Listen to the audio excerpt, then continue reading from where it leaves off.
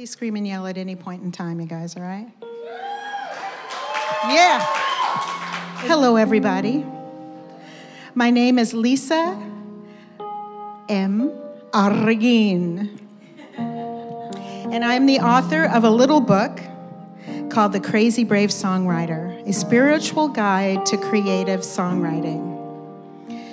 I am a super creative and an entrepreneurial optimist. I love music seriously and I write books courageously.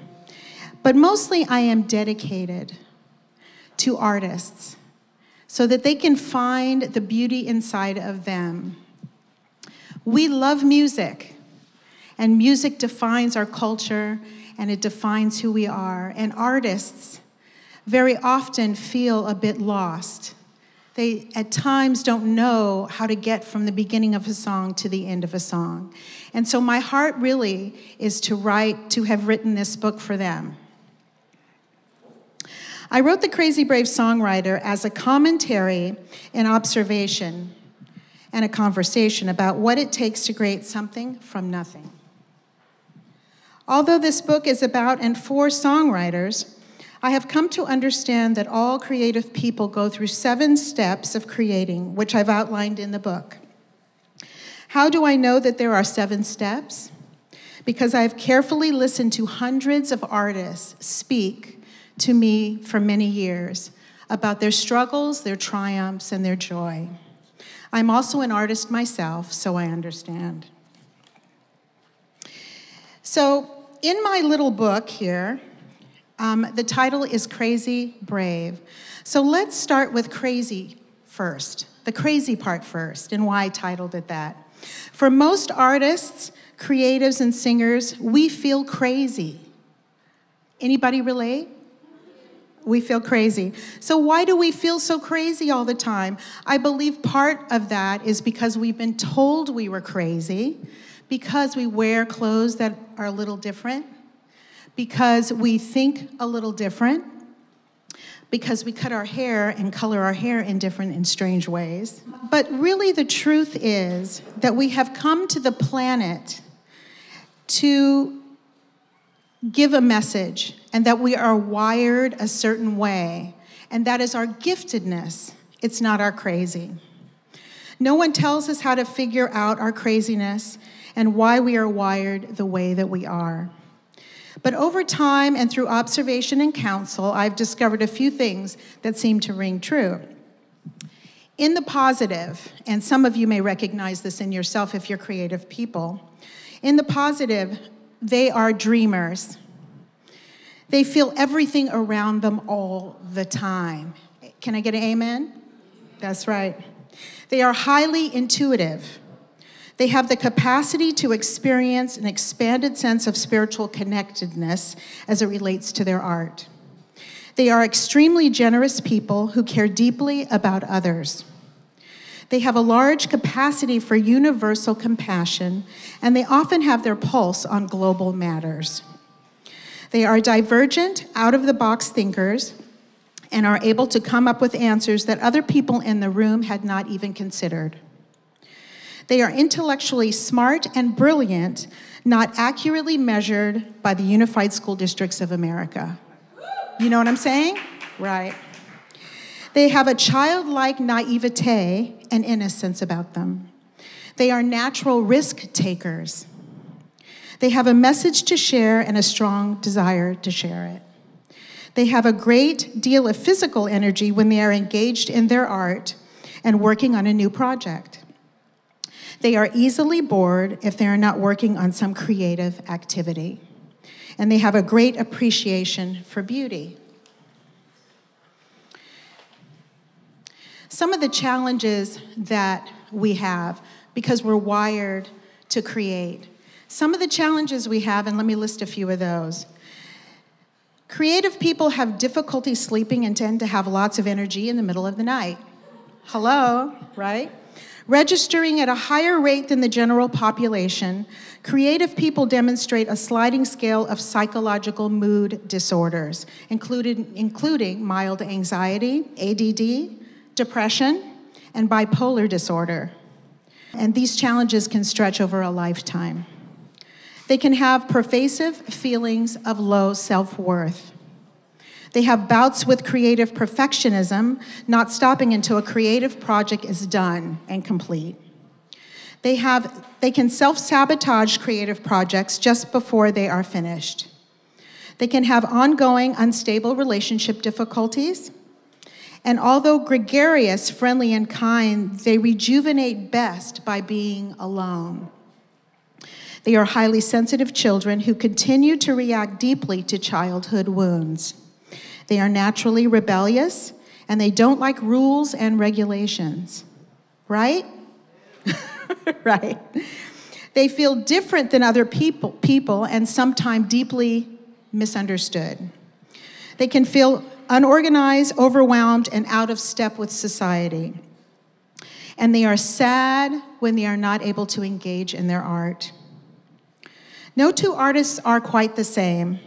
If you desire to have a rich, long-lasting creative life, then self-understanding is key as you seek to heal the parts of your personality that resist your creative spirit and praise the parts that make you equipped for the crazy brave journey ahead.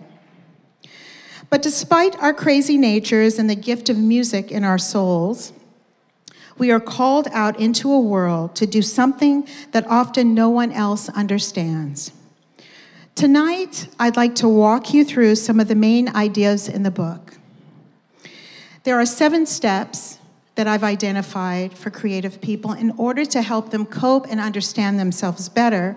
We won't go through all the steps, but I'd like to begin to walk you through a few of the important parts. So let's begin with step number 1, the spark of inspiration. I'm going to read to you a poem, and I'd like Brittany to come up. We have some guests, some of my guests, friends, and my beautiful daughter is going to come up and sing a song for us. So, in talking about the spark of inspiration that all creative people get, here's a poem. A flicker turns into a fire. An angry emotion grows into rage. A happy thought evolves upward into joy. Pay attention to the spark of creativity and inspiration as it arrives at your doorstep. It contains a bigger, more expanded idea within it. Dreams, dreams, dreams, dreams. What do your secrets mean? Even when the stars come falling to the bottom of the sea, try to run but you can't stop crawling, swallowed by the deep, trapped under all that pressure, like a pearl in the dust. You're a buried treasure, a diamond in the rough.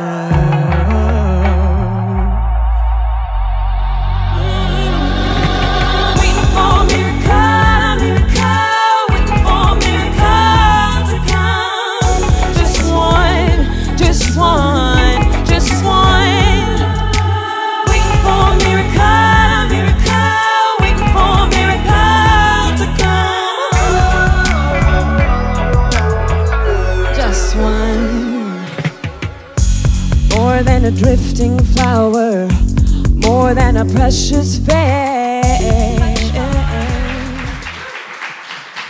After a songwriter is sparked with this new information, then it's time to listen, which is step 2. So I'm going to read a little bit from the book here on page 28. The act of deep listening involves a sacred connection that is naturally therapeutic. Counselors use deep listening to help clients get to the root of a problem. Teachers use it to serve students. And mothers use it to listen to what their children need. You can use it for deeper spiritual understanding within yourself as you seek to write honestly and then to extend your song to others who might be healed by the music you create. I want you to take a listen to this next piece and this next artist that's coming up to the stage. There won't be lyrics to this song that you understand, and that's done on purpose. But I want you to listen to what you feel when she sings. and she can come on up now. Let's welcome Shelley to the stage.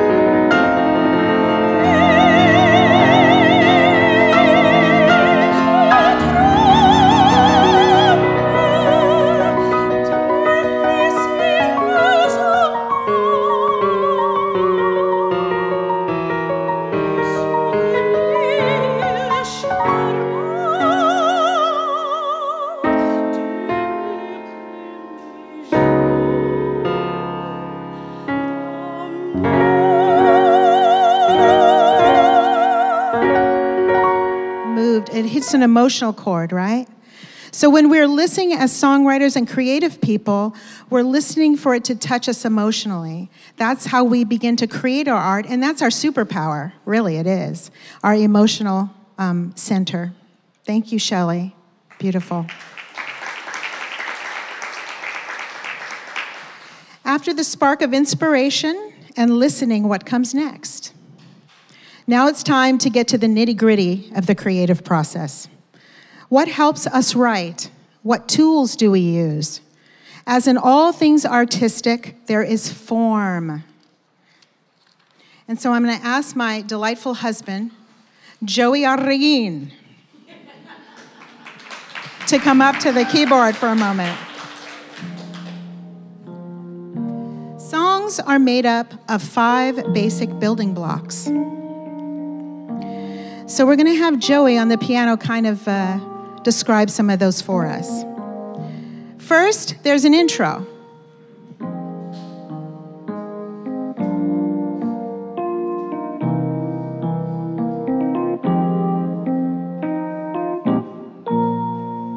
That's an intro, right? Then there is the verse, the A section.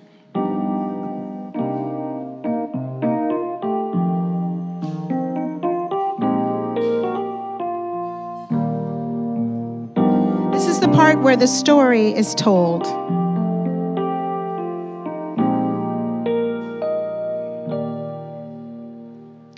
Then the next section is the chorus or the hook.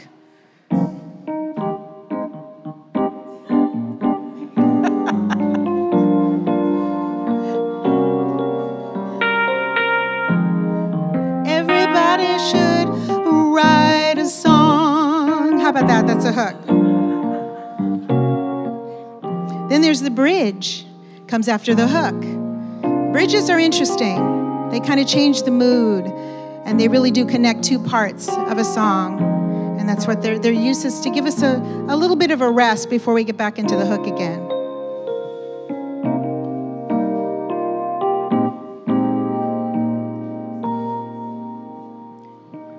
And then there's the ending, the coda.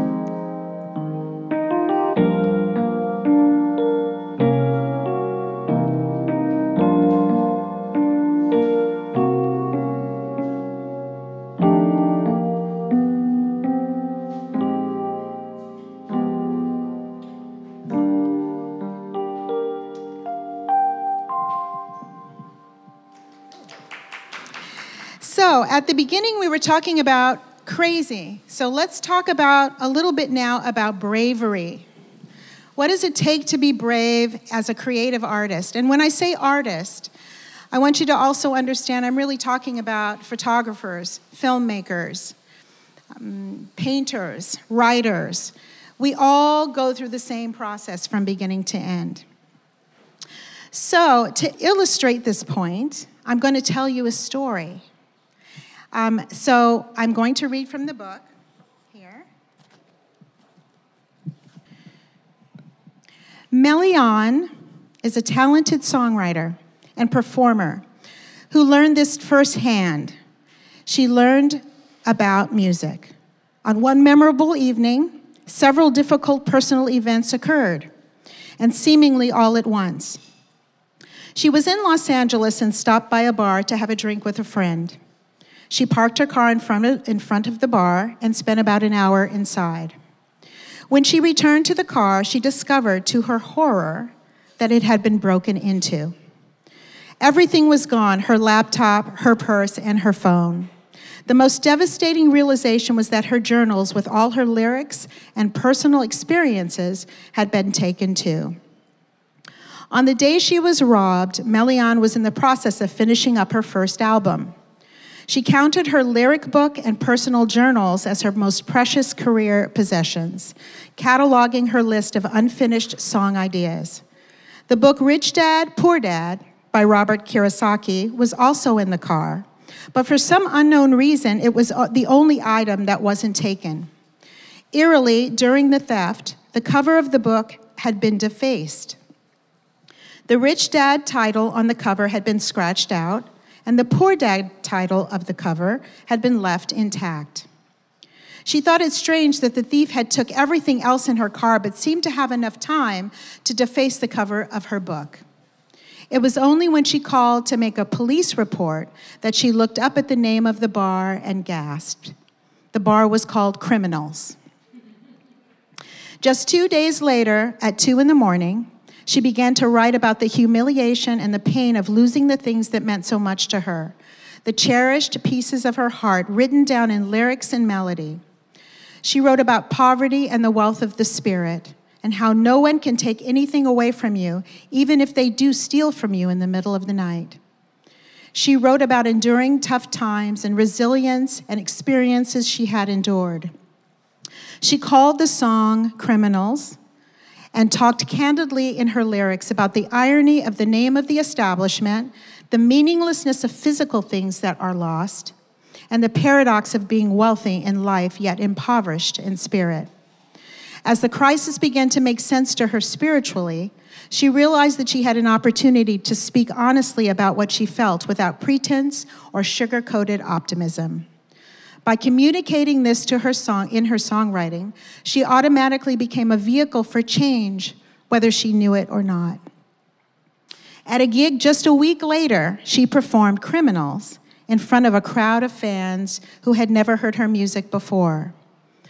There were cheers and laughter as she made a real connection with the audience.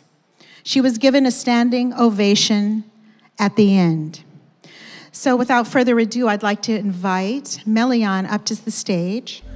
Somebody broke into my whip and took all my stuff. So of course I flipped and cussed. Busted through the back, took my sack, my shoes, my clothes, Michael Kors bag, my journal, my clothes, MacBook. Look, they even took my fake ice. That's cold. Even my phone gone, so wrong. Left it under 10 to 30 minutes. That's too long.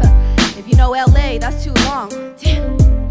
My doors were locked, they must have kicked the sock. The window in, plus the lights on the block were dim. Cops came, filed a report. I got a feeling I just got robbed by the poor in front of villains. Yeah, yeah, in front of villains. Yeah, tell y'all what happened. I started crying, I was dying inside. All the work I put in and never backed on my drive. Damn, around $5 grand worth of things I had to say bye to. That night took my pride too. Was tripping, caught me slipping, chilling, sipping at villains, while villains outside of the building made a killing. Enemies on the come up. You lucky I ain't run up and see you, sucker. Whoever did it, I ain't kidding. Karma coming heavy. Are you ready for the rage from no one who reigns? My pain is felt. I knelt and prayed. devil is a lie, try to take my joy away. He just added fire to a burning flame. Moral of the story, losers never win. They could take away possessions, but not your blessings. Get up when you fall, even if it takes a while. Stay dope, have hope, smile in front of villains. Hey, hey, you guys say with me, where did this all happen? In front of villains. Okay, okay, I want you to keep your joy and smile. What? Say it with me. In front of villains. So although we feel crazy at times and have been called crazy by others, our art requires that we strive to understand our spirits and to stand up and be brave. To continue despite difficulties, stops and random starts. So you have to run into battle just like a soldier because you have a higher calling and a higher purpose. The songwriter's prime working capital is given out in hundreds of ways, as a delicate lyric, a heart-stopping melodic line, or a driving, passionate guitar solo with a heavy message. We offer what we have in our hearts, and the commodity of love pours from us as an offering, as a money exchange, and as a prayer. Music and life are a mathematical exchange of giving and receiving.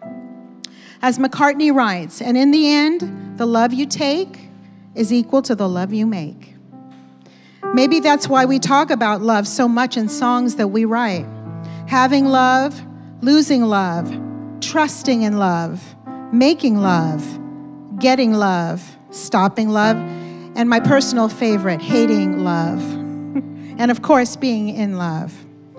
My wish is that the lessons in this book have helped you understand, creative people, the power of your center, so that you can find crazy bravery in yourself to do what has been placed in your heart.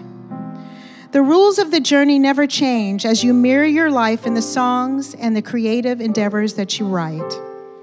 Take this opportunity for self-growth and for healing. Your life is so poetic, so look within. Your life is a song that tells the stories of the ocean and the moon and the stars. And your life is a metaphor for the music you create. You are a hero on a quest for music and challenges and allies and vision. Your mission, if you would choose to accept it as a not impossible mission, but possible mission, is to share your dreams and gifts through the power of connection with others. Remain vigilant and steady and creatively strong by lovingly giving attention and time to your creative spirit every day. Be crazy brave, everyone.